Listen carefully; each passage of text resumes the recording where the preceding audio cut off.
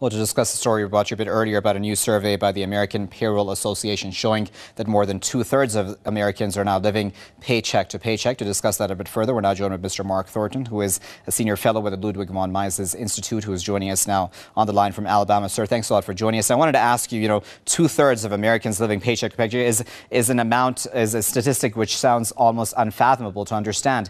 Could you just contextualize that for us? How significant is such a statistic? Well, it actually seems a little bit low to me. I think that possibly even more Americans are living paycheck to paycheck. We have a record number of families living on food stamps here in the United States, and it was just reported that the median family income in the United States has fallen back to the level of 1995. So the average ordinary household in the United States is definitely hurting economically. So, Mr. Thornton, where has the government gone wrong in trying to tackle this issue of not only unemployment, but also people not earning enough money?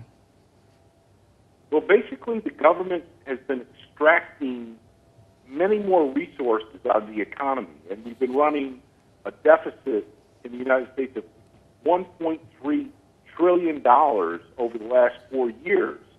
And they borrow that money, but the real resources of the economy are being extracted out of the economy and being used by government. And that means that the average family, the average worker just doesn't have access to those resources. So they're using paper money, inflation, to extract money out of the family budget to pay for overseas wars and various programs that they're running, and that they're trying to bail out various industries here in the United States.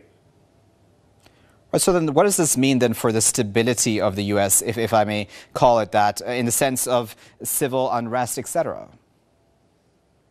Well, it's unclear how much civil unrest you're going to see in the United States, but I can tell you from a man-on-the-street perspective that here in the United States, that the average person who is not connected with the government is very, very upset with the course of events in the economy. So people throughout, whether they're poor, middle class, or even upper class, if they're part of the productive economy, they're very, very upset.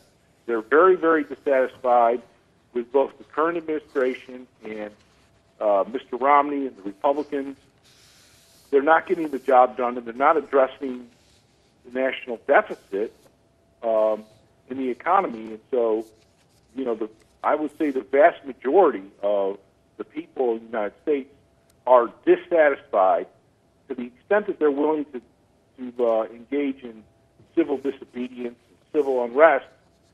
It's unclear at this point, but if something isn't done, it's going to degenerate into something like that.